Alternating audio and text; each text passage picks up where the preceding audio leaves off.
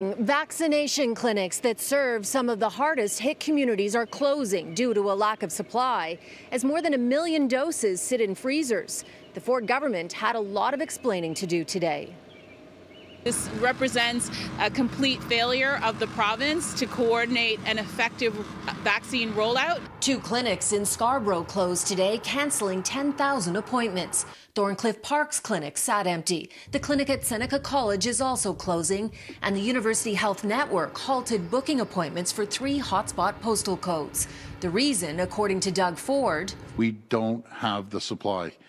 The government is blaming Moderna delays. About 800,000 are arriving late this month. However, the number of vaccines waiting to go into arms is growing. We know that as of today, there are about 1.2 million doses of the vaccines still sitting in Doug Ford's freezers.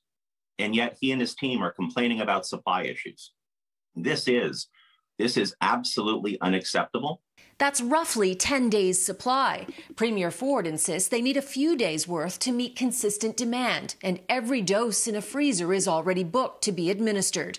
Other premiers today also expressed frustration with lack of supply.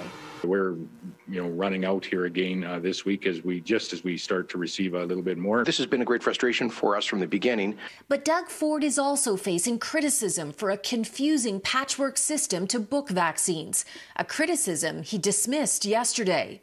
Folks, it's very, very simple.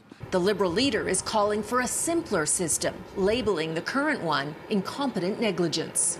Doug Ford should have by now been able to develop a one-stop shop opportunity. This notion of multiple pathways is already a recipe for confusion and disaster. When there's a fire raging, you put the hose, you put the water at the most vigorous flames. The NDP want more vaccines allocated to hotspots, which the Solicitor General dismissed. Sylvia Jones says 75% of doses are delivered based on population and 25% are allocated to hotspots. I do not believe that the solution is to pull vaccines away from other communities. We just need more supply. Some more numbers for you now. Ontario has administered about 75% of the 4.5 million doses it's received from the feds so far.